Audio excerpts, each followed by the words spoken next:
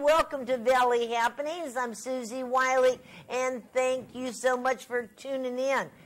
Okay, you know, I've been doing this for a long time, for 20 years, and over the 20 years I've made such great friends across the state of Alabama. And they come on the show because they're wonderful book authors, and you know I love books and my involvement with the library and everything, and I just think getting a book in my hand and holding it and reading it is really special. So right now we have my friend from Auburn with us, and I would like to welcome you back on the show. Ellen, and this is Ellen Mendenhall, and you got a lot of titles. I don't even know what I did with all that paper. We've had some technical difficulties, so we've been talking up a storm here. Well, it's funny because when we were driving, or when I was driving in this morning, I was expecting our difficulties to be snow-related. Right. I thought we were going to have Snowmageddon. I thought I was going to walk out of my hotel room I like that. and have to shovel my way to the studio, but then we woke up to a bright, sunny day. I know. I mean, you know, okay, do you think weathercasters really know what they're talking about? Apparently not. Apparently not. No, I think they know what they're talking about within the parameters. I think this is just, and we're going to talk about his book, but that's why he's here. But he's a dear friend, and we talk about everything. But sometimes I think the weather is the news. And when you start thinking about, you watch maybe a morning show, or you watch the noon news, or you watch internet news, it's the weather. It's the weather. Well, the weather's always sort of been a topic of conversation, right? That's what you need to write a book about, the weather. Well, maybe. Thanks for the ideas. I'll take some notes as we go. The weather. But Ellen has written a book called Writers on Writing. Okay, Conversations with Ellen Mendenhall. Okay. Yeah, it's sort of the reverse, right? Writers on Writing. And it's wonderful, and there's a copy of her book, and it's available. And where can they get the book? Well, they can get the book on Amazon.com, Books A Million, Barnes & Noble, all on those websites. Okay. My website is allenmendenhall.com, ALLEN. And we'll have that on. DENHALL, and you can get this book and my other See, look, book. So, we put graphics up. All right, that's We're great. going big time. I love it. If we had those little pop-up letters when I spoke, and the little they just come like up in a bubble like or something. But anyhow, his name is there, and the book is wonderful. And if you like to learn about a writer who's interviewing writers, that's tough. Yeah. I think it's hard, Ellen. And I think it's hard because you don't want to step on somebody's toes, and you don't want to look stupid. Well, and you know, I don't mean that to be ugly. No, I understand. And he's far from stupid. Well, you don't know me well enough, then. I thought we were good friends. But no, I'm kidding. But yeah, you're right. There are a variety. There's a variety of different authors in this book. So we have, historians, we have novelists, we have journalists, academics, and so each book needed a different type of interview. You would talk to an historian about her book in a way that would be different from a novelist, where you might be talking more about craft and form, but for a historian you might be talking more about substance and historical events. And see, I could be interviewing him, and I could keep all my notes, which is the tape, okay, and go back and write a book about our interview. That's right. But what I love about you is you know something about a lot of things. And that's the way I am, A lot about a little, but a little about a lot, or is it a little about a lot? A little about a lot, but not a lot about a little. Right. But isn't that wonderful? That's diversification. I think I'm diverse. I mean, I like to read everything. Anything I can get my hands on, I like to read because I like to learn something. Right. Well, I spent a lot of time in a university setting, and there are people who specialize, and they know a lot about really, just about minutia, we'll put it that way. And not everybody's interested in that minutia. Right. And so, I do think it's important to have some breadth. Yeah. Well, like I recommended a couple of books that Alan's going to take with him back down to Auburn and read and bring them back to me. But like the book, The Golf, put that book up, okay. by Jack Davis, okay? I read it. it introduced me to so much that I never even thought of. Now, I know a little bit now more than I knew before. Yeah. And that's what I'm saying. You know, we know a little bit about a lot of things. If I wanted to be an expert on something. If you wanted to be an expert, you'd spend years and years and years of your life devoted to researching that particular topic. Yeah. Okay. Now, I wanted, and when Ellen came this morning, I had my notes here, and I haven't changed them, but I had to go to the dictionary and get some definitions, which I loved. Okay, do people say that now? It wasn't your writing, it was from the book authors that would bring up these words, and I'm going, oh my goodness, you know, I don't know what that word means, and I type it up, and I had a list of 5 of them, and then one of them, I said, I can't pronounce the word, and you had to look, you couldn't either, and we had to look it up, how to pronounce the word. But that's good. Yeah, I think that's good. That's now knowing a little bit more than I knew before about something. That's right. Yeah, and it was a foreign word, so pronunciation was part of the issue. Okay. But in the long run, it was one of the authors. And was it Miss Scott? It was. Miss Scott. Okay, and I forget her first name. Colleen. Colleen Scott. And it was a story about coming of age. It was a coming of age story. So the word was Bildungsroman. And that is that word actually refers to a coming of age story. Okay, so the audience out there, coming of age, define that. Well, it's that period of life, that formative period that marks sort of the transition from childhood to adulthood. So we're talking teenage years typically. Or is it different for different people? I think so. Yeah, I think different people mature at different times. And so everyone has sort of formative experiences that occur at different stages. But the definition really refers to that period in life when you are transitioning from child to adult.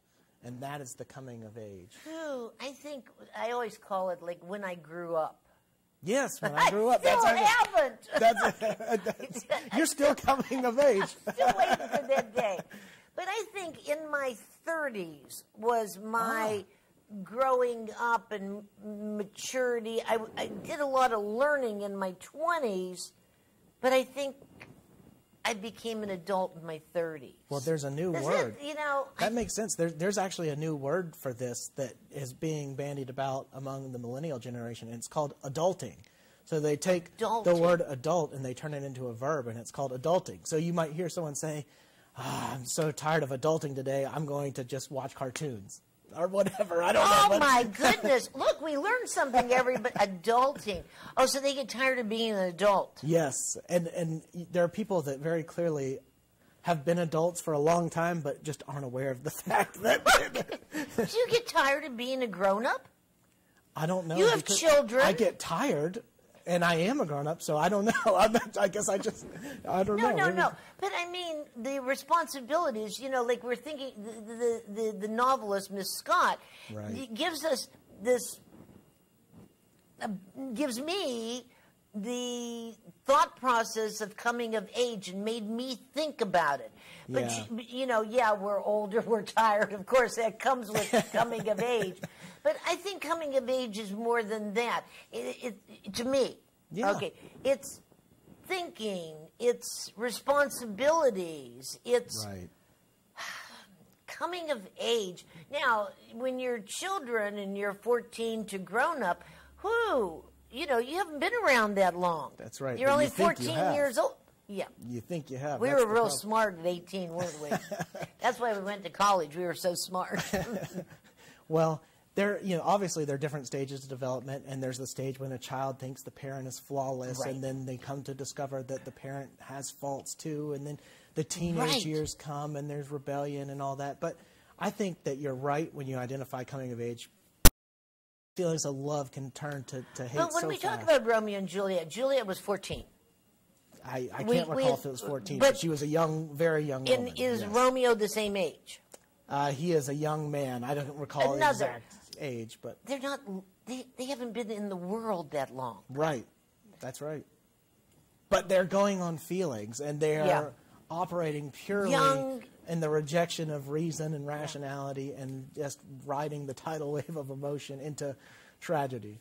And everybody, I love when a book author comes on. I love when Ellen comes on because you've written other books and you've read scholastic books and then you're writing a novel, and I can't wait for that one. And it's almost done. And other commissioned works that you do. And it's fun to sit down and write, isn't it? Oh, I love it. I do it every day. I write a little bit every day. I remember reading something about Stephen King. Oh. I was wondering, how does he produce so much? How does he write so much? And in this interview, or maybe it was an article, it's been many years, he said, or the reporter reported, that Stephen King wrote 10 Microsoft Word pages per day. And you think about that, in a week, that's 70 pages. Right. So it wouldn't take that long to write a novel if you were that committed to writing that much every single day. 10 pages. 10 pages. And he said, sometimes it goes by really quickly and I'm done by lunch, and sometimes I am burning the midnight oil. But I want to make sure I get 10 pages done every day. And especially, like a book author, and we never have time when we're interviewing on the satellite book authors, but since Ellen is going to be with us here today, a book author may get commissioned to write a book. That's right. And then you're on a deadline. That's you're correct. on this deadline that you get upfront money, but you got to produce That's correct. so many chapters. That's correct. And I spend a lot of time, I do so much writing, in the op-ed world and in politics and in the law, that I will do all these little one-off things to get paid, $1,000 here, $500 here, whatever. And that is, whereas I see the short-term benefits, I could probably produce a lot more if I declined some of those opportunities and tried to work on the book. Ellen is a lawyer by degree. That's correct. Okay, and you are the At associate this point, everyone's dean. turning off the television. No, he's a wonderful lawyer. And you're also the associate dean at Faulkner University, Faulkner Thomas University Good Jones School of Law in Montgomery. So, you have that background, which you see a lot. I mean, you worked for an attorney general in... I did. I was in Luther Strange's office, in the AG's office, Luther. immediately before. I loved Luther. He's going to speak at our next Federal Society luncheon in February, which is like... tell him you were here. Tell him I said hello. I will. When Luther came here, he had to bend down to get I into was just the thinking. building. I mean, he's big. But he's a very, very nice probably filled man. this chair Very out better nice than I man. But anyhow... You've diversed. I mean, you've met a lot of people, a lot of different people, and that's, I think, what makes it fun to read Writers on Writing, because of the questions, the different questions per different and just to book person. Just to clarify what the book is, I mean, the book is an anthology of interviews, and I've been doing many interviews since about 2000, I would say roughly 2011 to 2016. I edit a literary journal called the Southern Literary Review, and so most of the interviews appeared originally in Southern Literary Review. Okay. Others appeared on my blog and different publications. The Alabama State Bar has or used to have a newsletter, and one of the interviews appeared in that. So they've appeared in different places, but I've anthologized them, and that's what we have here. And the chapters, and one of the chapters with the author might be 5 pages. Another one might be 3 pages. That's right. These aren't like dissertations of it's quick and to the point, and you feel what the writer feels, the questions you ask, and not all the questions are the same for each writer. Yeah. Okay. It's the type of book that you could pick up and do 2 minutes here, 3 minutes there, and pick it up, put it down. Yeah. You could keep it by your toilet seat. No. All right, what we're going to do is we are going to take a break right now so we can get a little drink of water, and we will be back talking about an assortment of topics with Ellen. We'll be right back. Well, welcome back, everybody, and I hope you are enjoying this. I just love having Ellen Mendenhall with us today, and Ellen is a book author, a lawyer, teaches at Faulkner University, and I have these notes now. Let me move my coffee out of my way here. And you are going to teach, or you are teaching I am now teaching. at this time Western tradition. That's correct. Yeah, I am an associate dean in the law school, so that's my primary position. Okay. But I teach as well in the English department and the humanities department. So my PhD is in English, so I have a literary background in addition to my legal training. And my passions involve literature. And I'm teaching Western Tradition 1, which is the ancient world. Actually, the history of the West begins in the East. I tell my students that. It begins in the Near East. So we study the Mesopotamians, the Israelites, the Egyptians, the Aegeans, and we move into Greek and Roman culture, and then we go all the way up to the medieval period. And then I'll teach an American literature survey. The complete opposite. Complete opposite, yeah. And I used to teach a British literature survey that I loved, and it went from Beowulf to Lyrical Ballads, which is Wordsworth and Coleridge's 1798 book of poetry. And that was a big, sweeping survey of British literature, and I loved it. Well, you're a better person than me. I took Victorian literature. Okay. Hated every minute of it. It's a toughie. Yes. That's very difficult. It's just difficult to read and to understand. And every sentence you read, you went, oh, what are they saying? Well, interestingly, that's what a lot of the American authors are trying to do in the 19th century, is write against that. So whereas European literature wrote with great ostentation and ornamented language, the Americans were after the raw vernacular.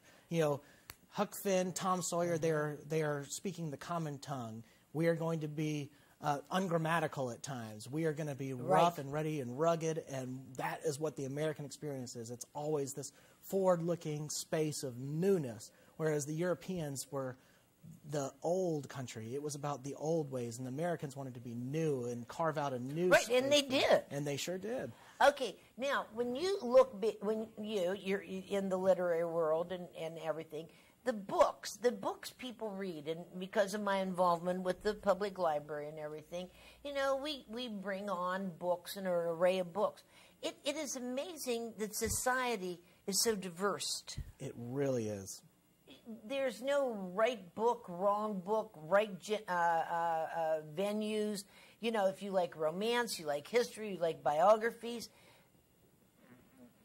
Writing seems to be for everybody these days. It is. Anybody could write a book. Well, there's an explosion of authors. If you just look at how many books are produced now versus how many books were produced in the 19th century, it's pretty amazing. And we have a literate society in a way that we didn't have before. And I mean that in terms of most people know how to read. They may not be literate in the terms of cultured and educated literate, but they're literate in the sense that they can actually read. So there are just a vast array of options that wouldn't have been available even, you know, half a century ago. Right. And it is amazing.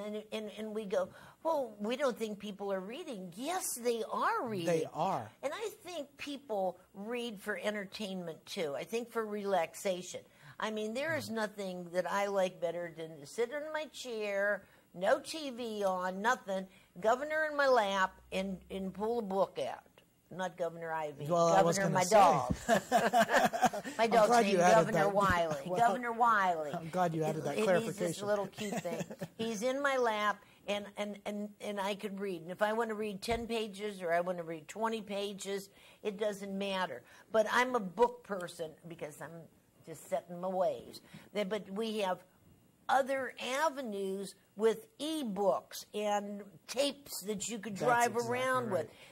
Now, the tapes bother me because if I'm driving, I need to hear what's going on. Well, I hit a deer this week, so I understand your pain. Or did the deer hit you? Well, a little bit of both. I had enough time to react to the deer. I just hope the deer... You're lucky you're okay. I am. I hope the deer doesn't have a lawyer because it lived, and I think I broke a leg or two. But yeah, I totaled my car. Well, the deer shouldn't have run across the road. It shouldn't have. Well, it shouldn't have stopped. It stopped in the road, and then I tried to swerve, and it kept going. But I do listen to books on tape on my way to work because I live in Auburn and work in Montgomery, and I have now for over 6 years, so I have to do a commute.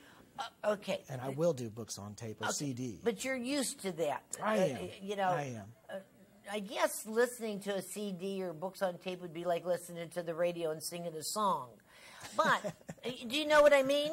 I suppose I do, yeah. You don't put the earplugs in and listen to the book. No, because I want to hear people honking at me. If there's a problem, I want to know that they're honking. All right. The millennials that I know in my relatives, my young nieces and nephews that are millennials, they get hooked on these mysteries, unsolved mysteries. Yeah. Have you heard Murder that? mystery kind of things, and But, I mean, true crime. Right. True crime thrillers, yeah. Oh my goodness. And they'll discuss it and then they research it and I mean they're just mesmerized by it and they like to share it with you. So Yeah. I kind of, and I've always liked mysteries myself because I like to think I could figure it out midway through who done it. And then some of them get solved.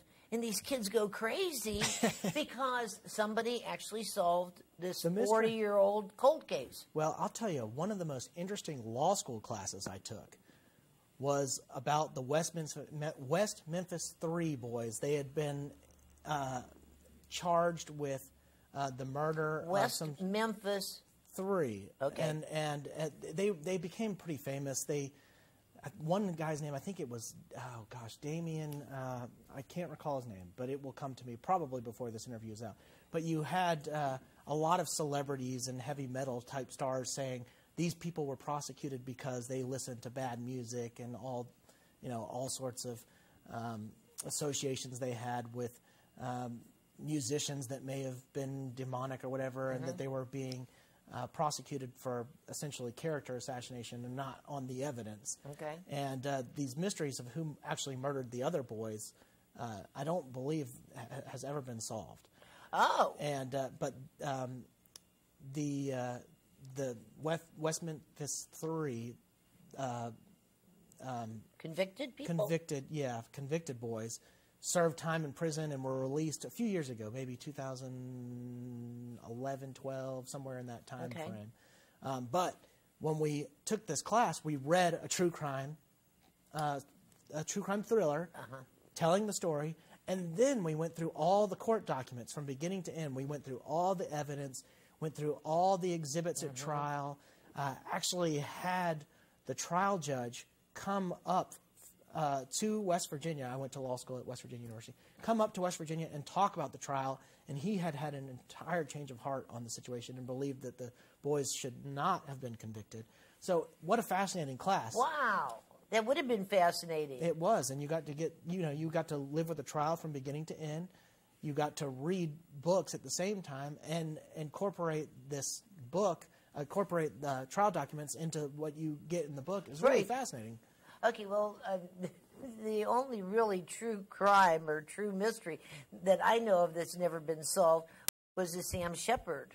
Do you know about that? Tell me about the Sam Shepard. Okay, it happened, Sam Shepard was it, oh boy, here I go. Okay. He lived in Bay Village, Ohio, and they were wealthy. And I'm 99% sure Sam was a doctor and his brother was a doctor. And it was 4th of July, and his wife was brutally murdered. Brutally, on 4th of July. The next day, in the local newspaper, Sam Shepard guilty. Oh, and he hadn't been arrested yet. Oh. And it went through, and he was found guilty, and over retrials, and he swore that he didn't do it, and that a one-armed bandit, and The Fugitive, remember The Fugitive movie? Yeah. That was after the Sam Shepard trial, and nobody to this day knows who killed the wife. Wow. And I mean, you can look it up. I mean, it's a wild, wild story. It was a very elite group of people. It was 4th of July. Well, it's true. It's never been solved. I mean, the truth is stranger than fiction. I know that's a cliche, but it really is. When I worked on the Alabama Supreme, say that every day. I worked on the Alabama Supreme Court for over 3 years, and when we would get death penalty cases, it was shocking what actual people had done, and horrifying at the same time. I mean, like things you couldn't even imagine. You couldn't even conceive of it. Yeah. So I think true crime does make for interesting reading. I think if people really went through courts and saw all the criminal cases, they would be fascinated just reading that stuff. Yeah. It would be like reading a book. But Truman Capote's In Cold Blood is one of my favorite. We talked about Truman Capote earlier. Dan. Oh, I can't remember his name. I'm sorry, everybody. He wrote the book Lincoln's Last Trial. I'm not sure. Dan Abrams. Dan Abrams okay. wrote the book called Lincoln's Last Trial, and the inside of the book is Lincoln's writings. Oh. And it's the last trial he did before that put him on the road to become president. Oh, interesting. And it's very good, but it's called Lincoln's Last Trial. But when you open up the book and you see Lincoln's actual writing of his notes and everything, it's pretty neat. I mean, there was a pretty neat insert into the cover inside of the book. That is neat. All righty. Well, what we're going to do is we're going to take a break, and we will be right back. Welcome back, everybody. I hope you enjoyed that interview. And PBS does wonderful, wonderful, wonderful things. And that kids digital, cool. And you have kids, and they'd like digital. They're into the digital. 7 and 5, they'll read on the phone and all that. I prefer them to read the physical hard copy books, but they will read on the phone sometimes. And everybody, this is Ellen Mendenhall with us, and he's a book author, a lawyer, a professor, and friend. Yeah. And friend. But isn't it going to be great when your children get older and they'll be able to read one of your books? I recently thought about that for the first time. It had never occurred to me, and then I thought, they will read your works. When I'm dead, they'll have some access to my mind by being able to read. I thought that is kind of neat. That is real neat. It is. And especially the novel, and when you told me about the novel, your grandchildren will go, what was he thinking? I know. Now you're putting pressure on me to get it done fast. It's a plot that's, it's really cool. I'm going to love it. I know I'm going to love it. I'm going to have to finish it soon now. But that'll be something interesting. How did he think of that? What was the time?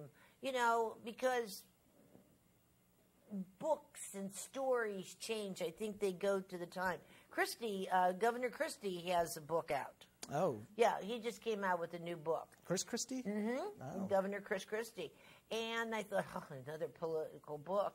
But the one comment that I heard him make on an interview was in the year, which was, 16, 17, 18. Wait, which year? Presidential election. 2016 election. Right. 2016. When he was in the big Republican field. Yeah. So that would have been the 2016 election. But for the because primaries, we got to go through an election next year. Yeah, it's 2019. So yeah, you're right. So he's talking about the 2016 election, and he said anybody with the title didn't win. Interesting.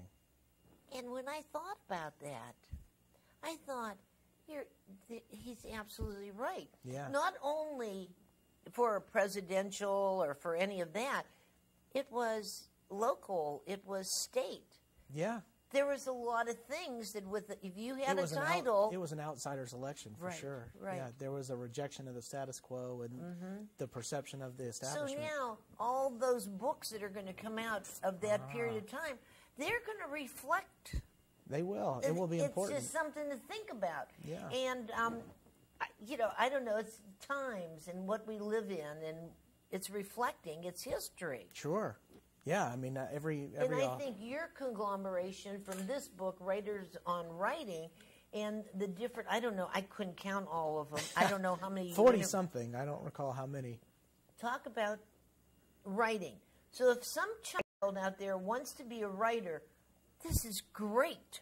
I think it is. I had someone tweet at me the other day who had just read the book saying, this is great because I'm an aspiring author and this is helpful. I mean, it was whatever you do and however many characters a tweet is, but I thought that was a nice gesture on that. What was the question? And I read this a while ago, but one of the things that you talk about with one of the authors is the development of a character or how many characters or something about characters. Well, it's funny. How many characters do you put in a book? How do you develop a character? Yeah, how do you carve out a plot? How do you I mean, I just asked another author. So there's an interview that's sort of fresh on my head because I'm doing one now for Southern Literary Review. Okay. And this particular author has a character named Sandy who fly fishes, and I asked him, how long have you been with Sandy? And he said, well, we've been together for years. She first appeared in a short story, and then I thought that was it. I thought it was a one and done, and then she found her way into my next novel, and we started getting to know each other, and I learned more and more about Sandy, and now he's written another novel. He said, I think I'm done with her this time, but as she's proven in the past, I may not be. And is that called a trilogy or something? Well, yeah, something like that. He just can't seem to shake her. She develops over time. Is he developing other characters? He is, because she encounters other people, and new people come into her life, and old people leave her life. Well, that's one thing about books, Ellen, that I go absolutely crazy, is when they're talking about a character here and they're building it up, and then you never hear about that character the rest of the book. And then they're gone, yeah. I mean, they're gone. It's like a loose what string. What happened to that person? Well, my wife and I are watching Downton Abbey for the first time and going through all of Me that. too. And there's one character, I don't know if you know Patrick. I'm still waiting to figure out what happens. What does Patrick do? He's the one that dies in the first episode on the Titanic, and then he comes back as a World War I wounded vet, or we don't know if it's him or not. Somebody purporting to be Patrick. Long time ago. But that was one of the first episodes. Well, the first episode he apparently dies in the Titanic. We don't know. Maybe we'll have this conversation afterwards. But I'm still waiting to see what's going to happen. We're in season 5. We just started season 5, so there's only one more season to see if that character comes back in. Oh, is there only 6? I think there are only 6 seasons. But there's going to be a movie. Well, who is it? Alabama Public Television puts on. That's where I watch it. Okay. And they had Downton Abbey, and I don't know if it's over. But they didn't finish it up. It didn't close. Well, see, I may have only been on the 5th year. Well, our public library has just a vast stock of DVDs. So I live in Auburn, and you can just go in and grab all the Downton Abbey series you want, and then or Game of Thrones or whatever it is, and watch them all. Yeah, but again, that's. Did that come from a book, or did Downton Abbey come from a book? I don't think so. Julian Fellows is, I believe, the name of the author, and of the screenwriting. Right, correct, yeah. And I don't believe that was adapted from a novel. But I think he was. What I read, and, get my computer going. He was supposed to only do one episode or one. Oh, interesting. One show or one season. And I'm trying not to Google anything because I don't want to spoil anything. What season are you on? Well, I'm on season 5, but if I start looking too much into the characters, I might. And start reading about the actors and actresses, I might accidentally find out what happens, and I don't want to do that. So I'll read all about it after I'm done. But I'm talking about the man when you've seen season 1, so you're okay there. Okay, good. But then it evolved, and they've made it so authentic. So this is almost like the research that had to go into it. Oh, there's got to be so much because they introduced technology through the periods. I mean, first there's electricity, then there's a telephone, then there's a sewing machine, then there's the egg beater, and I mean all this new technology. And every time something new comes in, everybody is amazed by it. And it's really fascinating how they do that. Okay, now there's another one too. Is Victoria? Have you watched that? I haven't seen that. No. Now that's pretty fabulous I'll have to too. Put that on the list. All about Queen Victoria and her life. Oh, is that the Queen? The Queen is the show? Oh, everyone told me. No. It's called Victoria. Oh, it's called Victoria. Okay. Masterpiece Theater. But again, that all evolves. Even if you're a screenwriter, that's writing. That's writing. That's putting a plot, and that's a lot more work when you're doing a period piece. That's right. In fact, one of my favorite authors is a guy named John William Corrington, and he has a PhD in English. He was a lawyer. He was a New Orleans guy. He died in the mid-'80s. But I edited a book of his previously unpublished essays and speeches, sort of nonfiction stuff. But at any rate, he began his career as a poet, sort of like a beat poet. Then he started writing novels, and he still wasn't making the money he wanted. And he eventually started writing for soap operas, daytime television, and he wrote for General Hospital and Texas and all these different things. And and then he started making money, and he moved out to Malibu. But no one was buying his poetry, and then he found a niche. He found his way to make money as a writer, and it was in television. Now, while he was doing that, he began studying the philosophy of a guy named Eric Voegelin, and so he was writing a lot of deep philosophical stuff privately and giving them his speeches, but he wasn't actually publishing it. But after his death, that's really the stuff that I collected and published it for the first time. But again, for all you young people, or even people, like we've had wonderful people that this is their first book, and they're in their 80s, and they actually write their first book. I mean, there's a book in all of us. Isn't there a saying that says, there's a book in all of us? Oh, my book's going to be really good, but it's not going to be under my name. Okay. Woo, mama. Okay. But anyhow, you know, it's all the things that you could take of what's gone on in your life, and you could make a novel. Oh, absolutely. Everyone's got a character in their life that is stranger than a character in a novel. That's right. You just have to put that character, render that character. And you know that character. But again, you're telling, like a lot of young people, and I bet when you speak in front of young people, the different diversifications of a writer. You're not only writing a book, or you're not writing an essay, or writing poetry. There's so many different avenues for writing. That's right. There are different genres, different styles, different audiences. Right. You can make a living as an author and without having to write a bunch of novels, for example. You know, you can write for a magazine and you can freelance. You know, it's not necessarily recommended for a career we also path. See, you know, we have writers that are in corporations that are correct. Writing speeches. Advertising. Political writers. Oh, yeah. Speech writers. You think those politicians write their own stuff? No. No. Yeah. Okay. Yeah, you need speech It would be writers. really rare. I mean, I think a long time ago, you know, people would write what they wanted to say. But now every word is scrutinized. Every sentence is put in there. I mean, I'd hate to be a political writer today. It's like I'd hate it. The State of the Union now is not very edgy anymore. No one's going to see yes, everything's so yes, well, whether we're going to have it or not is the issue. Are. I heard last night that we are going to have it. They're going to have a State of the Union. But, you know, I mean, maybe Trump will go off script and we'll get something pretty exciting. I don't know. But, you know, most political speeches now are non-controversial, and you know, they're just... You ask, you know, somebody won't go off the beaten path unless it's scripted, because they're so afraid to say what they really think. Exactly, and they don't want to mess up or have a slip of the tongue or say something they didn't intend. Or say the wrong word, and now they're offended here, and this one's offended, and that one's offended. What happened? I don't know. We're less interesting than we used to be, but we think we're more interesting. Less interesting. We're very predictable. I think that's right, but we think we're not. And in that, we are predictable. What do you all think? I mean, I don't know. You know, I love this conversation.